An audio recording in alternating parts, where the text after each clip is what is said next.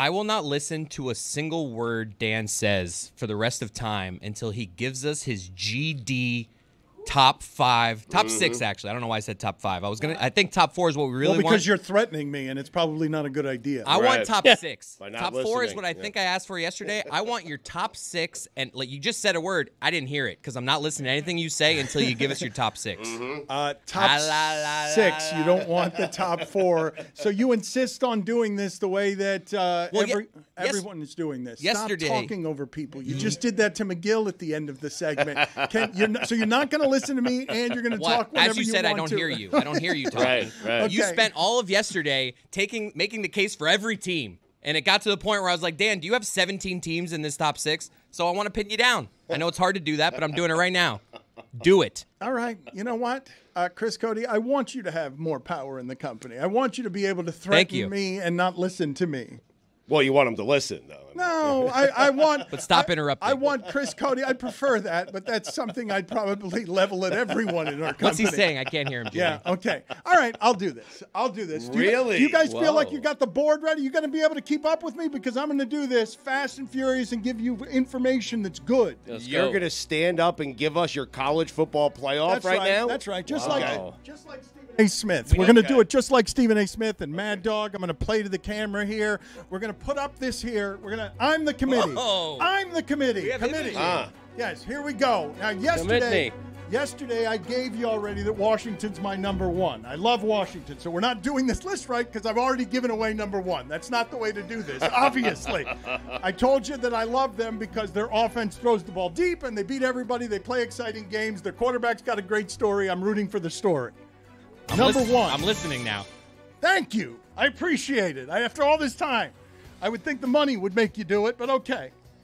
Number 6. Are you ready, Stugotz? I am ready. Number 6 is Iowa's defense plus USC's offense plus James Franklin, but only in September. Only in September, right here. Number 6. That's right. Oh, that's a perfect Franklin. team. Yes. A combination of teams. I like that because I was thinking about sending Texas's offense and Florida State's defense because Florida State got robbed and calling them Flexus State. Not your How about list. that? Not your list. Flexus State, though, was worth it. Stop trying to take this list. All right. Sorry. This list right here is being brought to you in part by the Greg Cote Show featuring Greg Cote. Thank you. Yes. With. Fine. The podcast that everybody needs to be listening to. That's right. Money well spent, too. Like the way it's going. I'm going to go to number 2 here. Okay. Whoa. Are you Out of ready? order. Are you ready for the number 2 team in the Wow. land? Exciting. This is second only to Washington right here.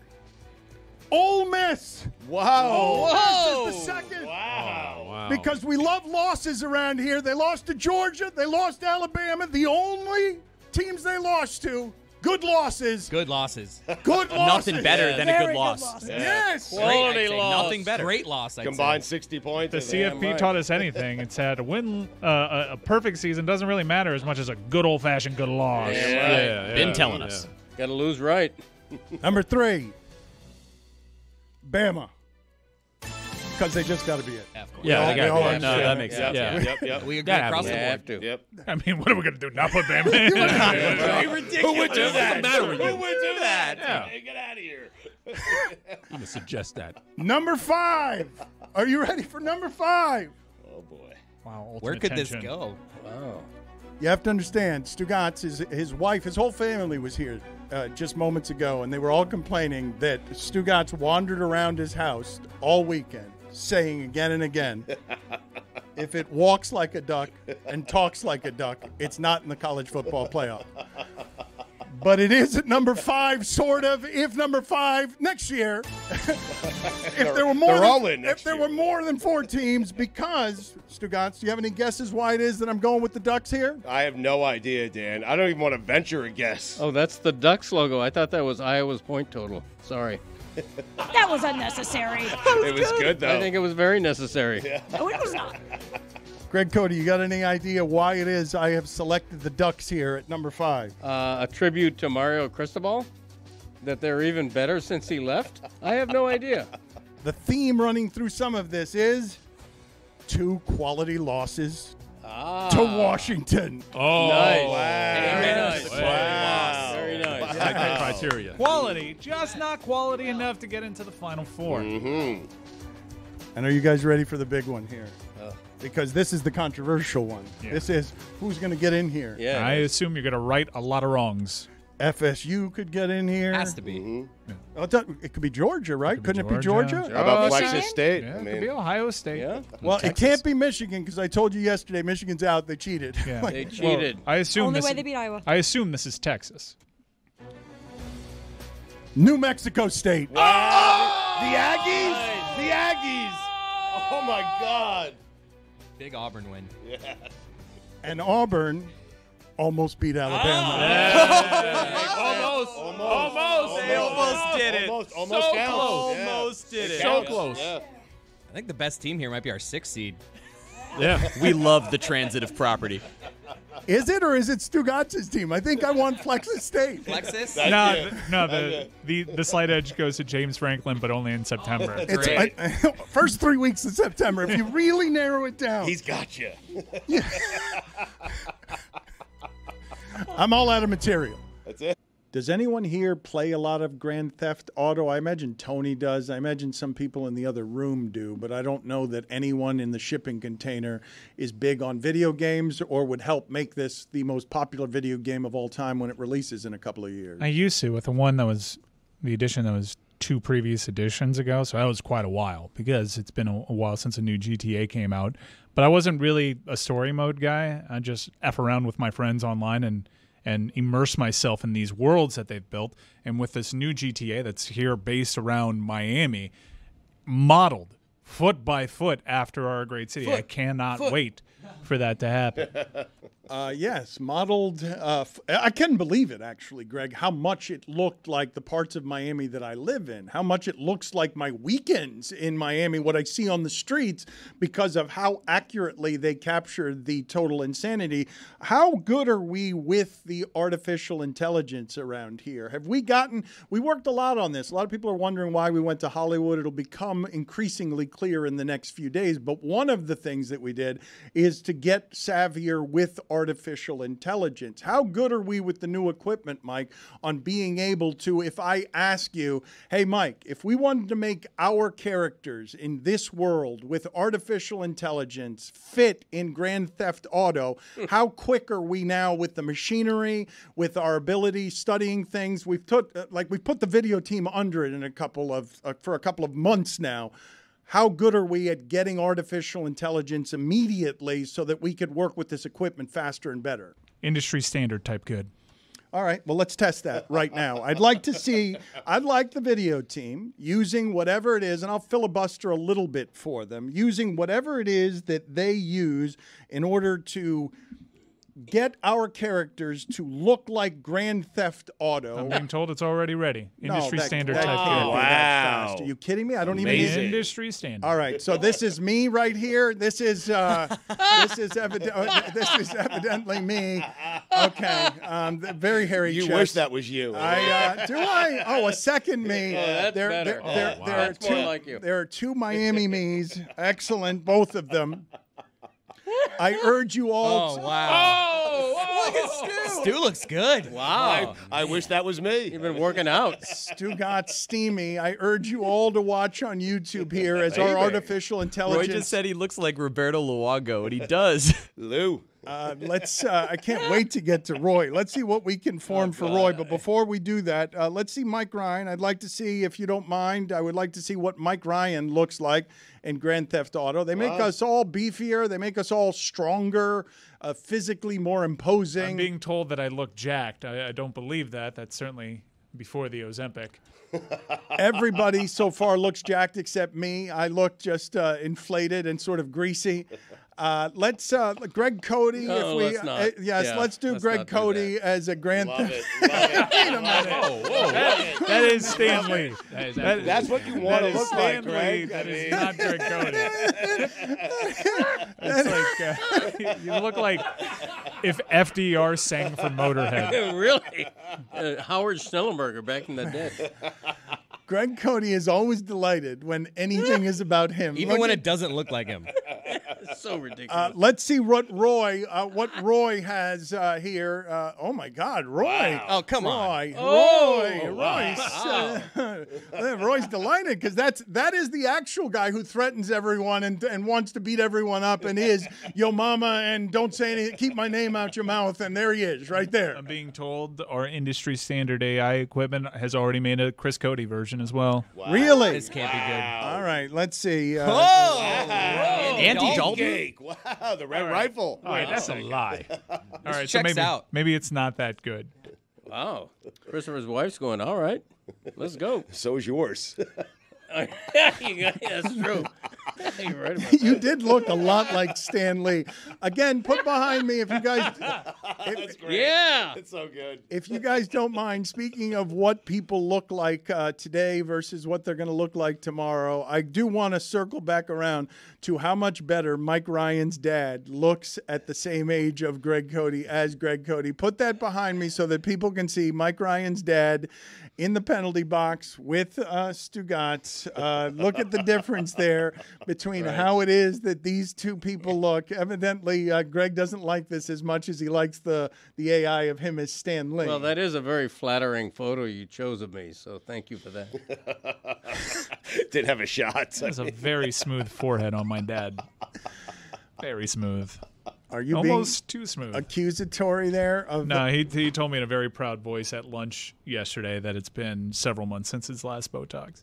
See, I'm all natural, so what you see is what you get right here. We don't do the talks. You know what I mean? Or the bow. or the 80. Lucy, you told us that the SEC championship game was a tad disappointing in terms of tailgating. You're headed to Army-Navy next. Do you imagine that tailgate is nuts? Like, what's that tailgate going to be like? I heard that they had more demand for tickets for this game at Gillette Stadium than they did the Taylor Swift concert. So I'm very, very excited for this. I'm nervous that these military men are going to behave and be like, we don't want to talk to you on camera. That's the only thing I'm afraid of. But I'm very excited. I think it should be super, super fun. And it's in Foxborough this year, which is different. If that had more requests than a Taylor Swift concert, this is about to be completely and utterly insane. Lucy, how can that possibly be? You were told that. Did you verify Army-Navy. that? I know, but I saw it online. I didn't verify it. It Proud of doesn't. you. It seems like a good. It seems like a good thing to say that it can no way be true. Like there's not the toughest ticket anywhere in entertainment is Taylor Swift. CBS that Boston attitude. says Army-Navy game ticket demand greater than Taylor Swift. Yep. Boom. I Yep. trust CBS Boston. Yep. Boom. They're just think. playing that Taylor Swift algorithm. They're like, we put this in the headline, this will get clicks. Jeremy, there can't be numbers that support that. What sense? I'm looking CBS for 'em. Boston. I Is think it? it was Robert Kraft who said it. I mean, is it because we're doing the same math of people paying $7,000 for a toilet seat the way the military does it? Robert Kraft said, I can tell you that the ticket demand for this game is greater than any AFC championship game that we've hosted here, greater than Taylor Swift. Wow, malarkey. I bought 12. Lucy, tell us about the SEC experience and the video that we are about to watch now together that you gathered as you were. It didn't seem like you were having quite as much tearful fun as you've had everywhere else. You can't cry in a press box. They'll kick you out if you do that. The tailgating scene was not good, but the game was so awesome it made up for it. Juju joined me, and it was super, super fun. But, yeah, I was a little disappointed. Let's throw to that video, that disappointing video of a disappointed Lucy. Oh, look at there. You got it both, honey. I'm beating the system. I love it. I love Can't it. lose if you play both sides. I know. My microphone's prettier than yours.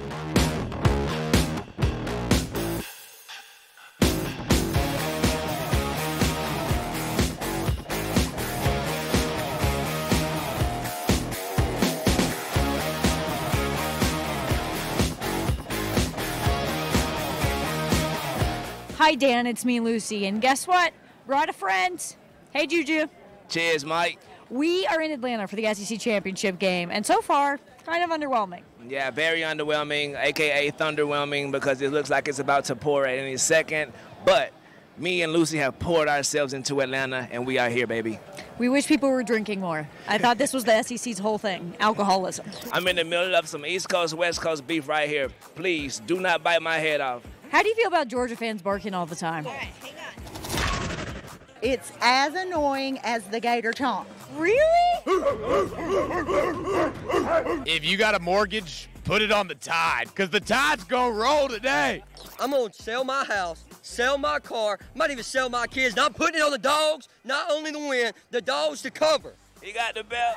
Go Dogs! Go Dogs! It's about to be the best shit ever happened in college football. Oh. A three-peat. We are the true SEC. I just want a prediction for today. Okay. Georgia, of course. Yeah, I mean, duh. Yeah. Alabama ain't got a chance with Georgia. Where's Stugotz? Where is Stugotz? We got him a gift here? Hey, tell him there's 4 replacements here from Canada. How about them dogs? Roll Tide, baby. Go Dogs! Roll Tide! SEC. Peace. SEC. SEC. SEC! I know you, I follow you. Do you think Jim Harbaugh belongs in jail? No. We've seen as many Michigan fans here as, I won't say Alabama, but close second. Those motherfuckers are here to cheat. Do you guys think Michigan should be allowed in the playoff? They're a bunch of cheaters, right? Exactly. Yes, no. Hell no. No. And now Deacon Hill has to take them down. Is it safe to say that this is the Dogs dynasty now and Bama's time is over? Yes, it is. Yes! Georgia thinks that they're the new dynasty, but it's always we want Bama, right? Yes, it's always like people hate Bama for a reason because we're the best. If you could tell Nick Saban one thing, what would you tell him? Oh, you're just a wannabe Kirby Smart. Kirby Smart will always be better than you. And if you could tell Kirby Smart one thing, what would you tell him? Remember who spoon-fed you, remember who raised you, and remember who your father is. That is Coach Nick Saban. He is your father. Back to you, Lucy. I could have been in Indianapolis watching Iowa potentially lose by 45. But we gave that up for the SEC tailgating scene. Sorry about that. And I thought this conference used to stand for something.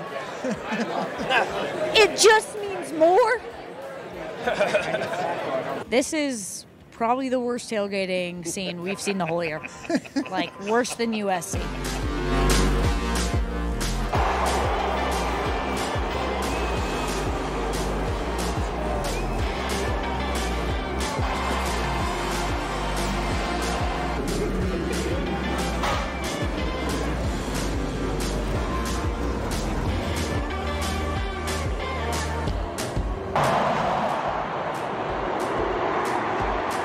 Everybody needs to get with the program because Georgia is here to stay from now until forever.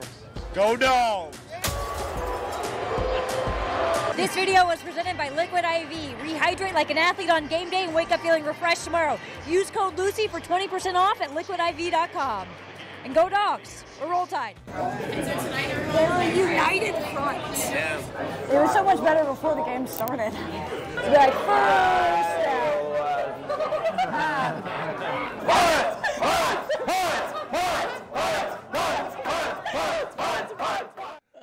Put it on the poll, Juju. More annoying, Florida's chomp or Georgia's barking? Stugotz, I do want to be serious about something here, just as it relates to the confusion around Michigan and how much of an advantage they actually gained. I'm assuming that Harbaugh is going to be in the pros soon. I'm assuming that there's going to be a whole lot of talk about Harbaugh, no matter what happens in the next few games. And I want a genuine appraisal from you guys. Stugotz has been really tough on Harbaugh for a while. The entire time he's been in Michigan, Stugotz has just been ripping Harbaugh. Do something. For not winning, for not beating Ohio State, which he didn't do early on. All right, but now Harbaugh has, but he hasn't. Because he didn't beat Ohio State this year. Like, I really legitimately want to know. He did last year. What credit he gets. Yeah, but he did last year when no one knew he was cheating, and he didn't this year when everyone knew he was cheating. So I ask you genuinely, because this guy's going to be a pro, and he's going to be able to have job choices here.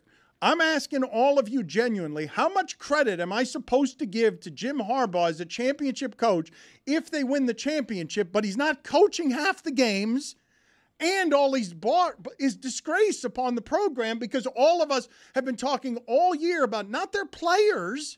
We do not. Man, this has been so different. You complained, Colorado. We spent the whole year talking about their coach and not their players. Yeah. But at least the coach wasn't cheating. The coach wasn't actually doing something that got him banned from more than half the games. So I ask you guys the question, because he's going to be celebrated. He's going to get a giant job. He's going to be able to do whatever he wants. And I legitimately have no idea how much credit to give him for winning that conference when they're just running the ball all the time. And the one wide receiver, Marvin Harrison, is the one that you got to beat in order to get to the championship if your defense is really good. You got to, what you have to do all season is just beat Marvin Harrison one time in a really close game. And we'll put, no, whether you cheated or anything else, we'll put you in the championship round. It's a weird situation where you want to give Jim Harbaugh credit because he did build this roster. 3 years ago, we were talking about Jim Harbaugh being on the hot seat. We thought that Michigan was going to fire him after the COVID year because they didn't look good, and he's completely turned that around. So you have to give him that credit there, but he's also been gone half the year. He's been gone half the year, and the second that this playoff is over, whether Michigan loses to Bama, wins the national championship, give it 3 weeks before he's openly flirting with NFL jobs. Well, that's the part, right? Is he's almost definitely going to go get an NFL job after this, because when these runs happen, like what's happening for Michigan right now, where they've dominated the Big Ten for the last few years, you don't really see that sustain all that often. Even, I mean, look, Georgia just won 29 straight games, but then they missed the college football playoff because of one loss. If you're Jim Harbaugh, you got to capitalize on this moment where you still have not a pristine resume, but one where people are looking at you as one of those great coaches when, as Lucy just mentioned, just a few years ago, we were looking at him as a guy where it was like, has the game passed him by? But he puts together a few great recruiting classes, beats Ohio State a couple of times, and he gets to stay at this level despite the fact that he was cheating the entire time. It's pretty funny, is it not? It is funny, but you want a pie chart. Is that what you're looking for? I love a good pie. Because I would give Jim 25%. I would give Sharon Moore 25%. I'd give Connor Stallions 50%. I mean, that's how I would do it. The NFL's loved Jim Harbaugh forever.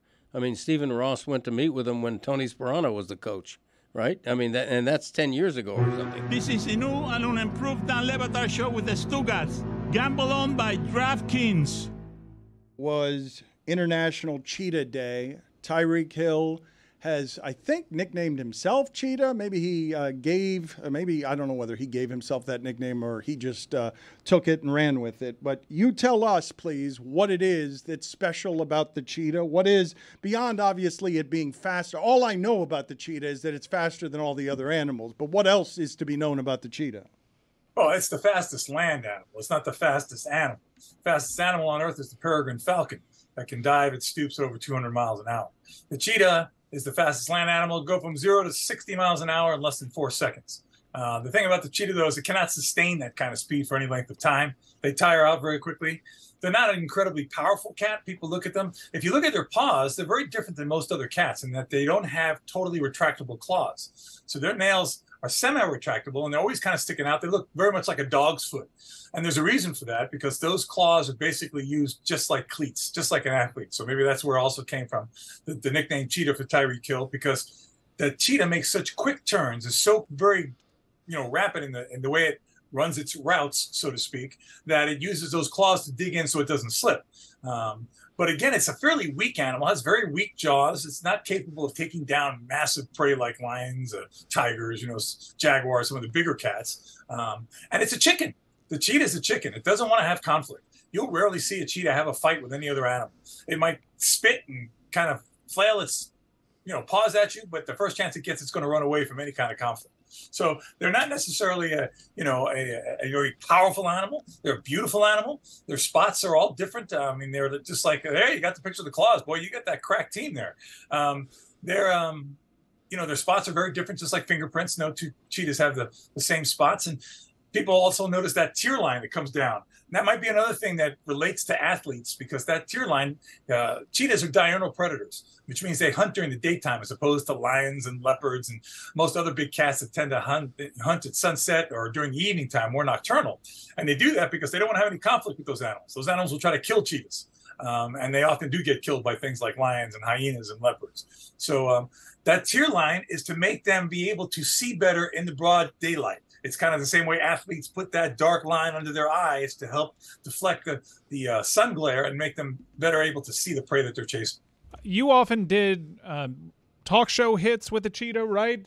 When I think of you photographed with a cheetah. You had like a go-to cat of yours. Any funny stories about traveling with that cheetah? Well, yeah, I remember staying in a hotel in Chicago, and, I bring the cheetah in the hotel room with me. And it was a very nice hotel. How'd you decide which bed? It usually sleeps in a big sky kennel. There was one cheetah, Savannah, who I let sleep in the bed with me, and that's kind of a long run of joke. Sure, you had a cheetah in the bed, got it.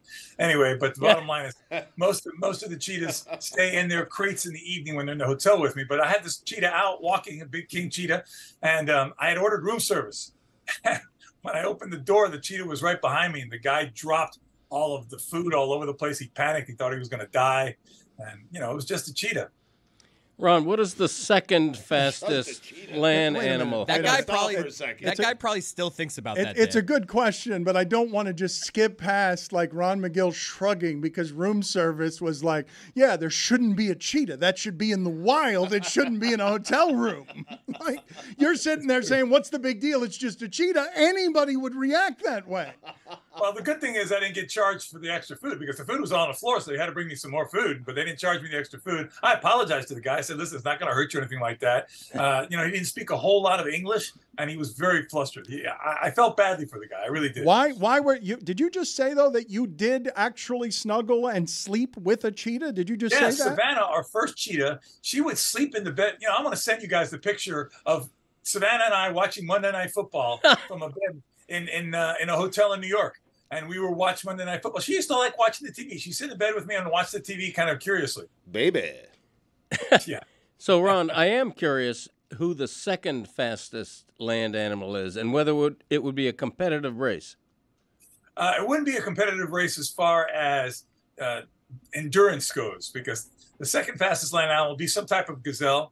One of the gazelles, probably 45, maybe closer to 50 miles an hour, but really 45 miles an hour would be the fastest they could go. But they could go that distance for a lot longer than a cheetah can. So the cheetah has to depend on the element of surprise, and then the first few seconds being able to make up that 15-mile-an-hour difference to be able to catch the animal. Would the ostrich rank in the top 10 of land animals speed-wise? No, an ostrich is probably about 30 miles an hour. There's a lot of animals that go over 35 to 45. That bridge of 35 to 45 is a ton of antelope and deer and lots of animals. Ron, these Joe Rose spiders are becoming a problem. What do we need to know? Joe Rose spiders? Yeah, the big dog. Yeah. Yeah, the big dog. Are they dogs or spiders? Oh, check them out. Spiders. They're parachuting spiders. They're scary, and they're attacking the East Coast. Well, listen, here's the bottom line, Stu, guys. I got to take everything you tell me with a grain of salt because everything to you is scary. Right. These are, they're spiders that are being introduced, and they're showing up, and they're not going to kill you. They're not going to come after you or anything like that. Yeah. But it is a spider that doesn't belong here. So I think it's just another additional problem that the United States has, and it's very similar looking actually to the banana orb weaver. The orb weaver spider or the banana spider. The females usually get much larger than the males, as it is in most spiders. Also in birds of prey, a lot of people don't realize the females are larger than the males. And in hyenas, too, as a matter of fact, the females are larger than the males. So you have some species of animals where it's contradictory to what you would think. Males are usually the bigger, stronger one, and that's not the case in spiders. It's good. I have a snake video to play for you. That, of course, is the big dog, Joe Rose, salivating over Joe Rose spider over blue cheese and chicken wings. We have a snake video to play for you here. If you could do some play-by-play on a cobra fleeing a mongoose and eventually ending up on a golf course somewhere. Give us what you have here. Yeah, so this is, you can see the snake is going back and forth, trying to disorient the mongoose. The mongoose is just kind of sitting still. He's just waiting for his attack, okay? And the mongoose will instinctively go for the head of the cobra. My suspicion is that this cobra's out in the open. This cobra's going to eventually be dead. I don't know the outcome of this video, but I can tell you if there's a mongoose out there and a cobra's out on a golf course, I see the mongoose coming in the back, and the snake with the, cobras do is those are specialized ribs behind their head. They flatten them out to make themselves look larger. Ironically, they won't actually face the mongoose many times. They turn their back to it so that the monocle on the back of the cobra, the flap, the back of that hood back there looks like a big eye. And the snake thinks it's going to scare you away by waving himself back and forth so it looks like that big eye is moving. But what happens is that mongoose is eventually going to go out there and just quickly grab the head of that snake. One quick bite will disable the snake. Usually goes right into the cervical spine and just snaps it so the snake becomes literally paralyzed, and then the mongoose eats it. What would you say in terms of the things that happen that you have witnessed or just find fascinating from the animal kingdom is the most fascinating of the ways that these animals square up against each other? Because what you just said about the cobra is fascinating, that it turns around and spreads its back like that so that the mongoose thinks it's a bigger animal with a bigger eye. Exactly, waving back and forth like it's trying to taunt you. I'll tell you one thing that happened that was just mind-blowing to me. I'll never forget it. I was in Africa, and I was watching a pool, and a giraffe went down to drink. A full-grown giraffe went down to drink.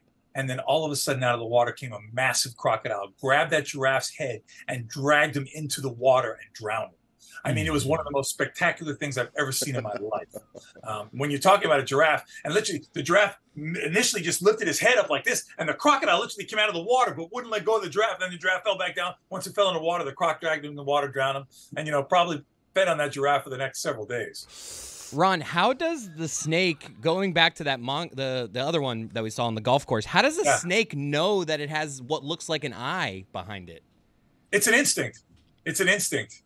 What they're also doing is they're probably keeping their head away because they know the head is what's vulnerable, especially with the mongoose. It's got to bite that head to kill the snake. You're probably thinking, well, yeah, but the snake's also got the fangs with the venom.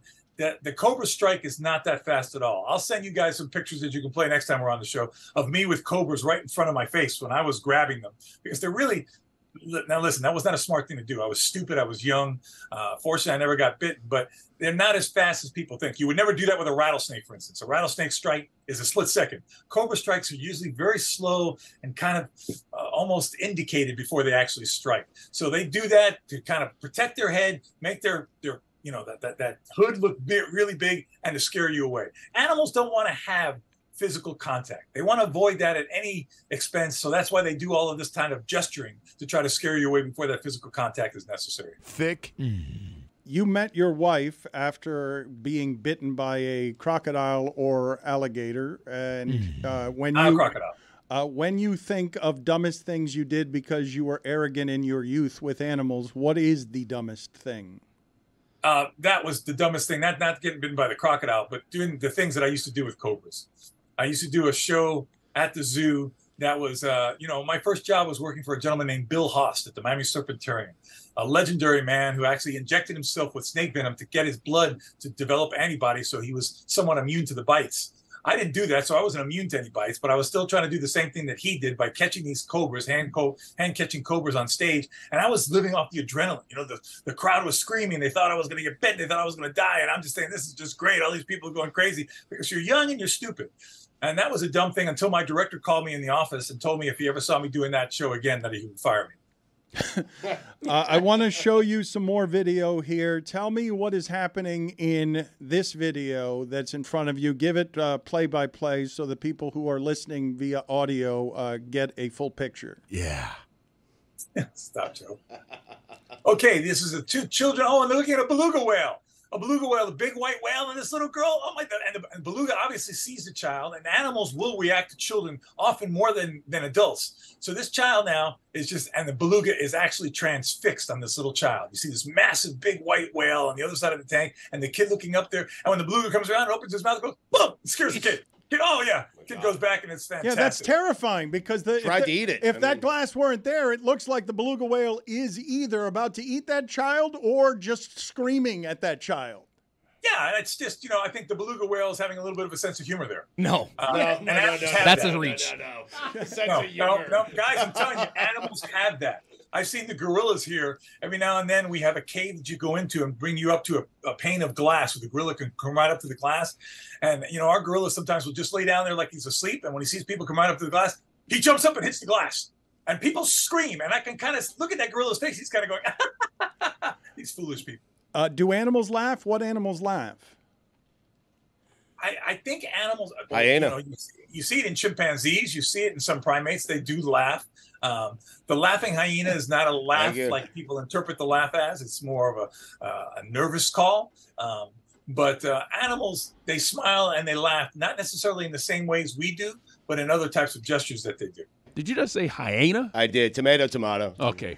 Tomato, potato. Let's play one more video here. I don't believe a lot of people know how fast the hippo is. Yes. The hippo does not swim. It runs on the ground in the water, correct?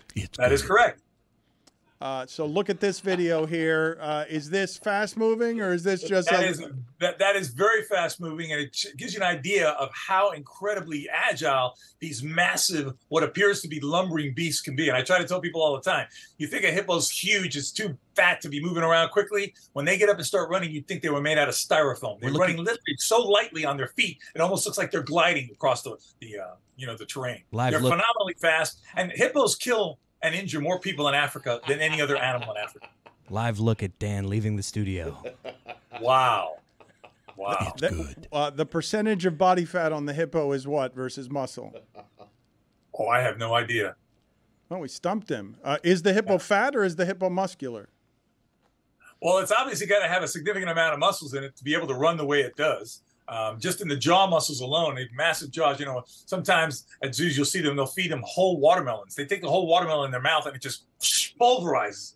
So it's pretty powerful animal, but there's obviously a big layer of fat. They're what's called a pachyderm. You know, pachyderms are hippos, rhinos, elephants, and pachy means thick, derm means skin, so that's the thick-skinned animal. So they have a big layer of skin there that I'm sure has a certain layer of fat underneath it. A big day for Ron Magill and Greg Cote, both of them. Greg Cote, look at him. He's interested again in the show. We're talking about him. We're talking about The Pride of a Lion. The book releases today. A substantive amount of proceeds go to Ron Magill's substantive endowment, The Pride of a Lion. Anything you want to tell the people, Ron? You have now read the book, correct? You've read it now?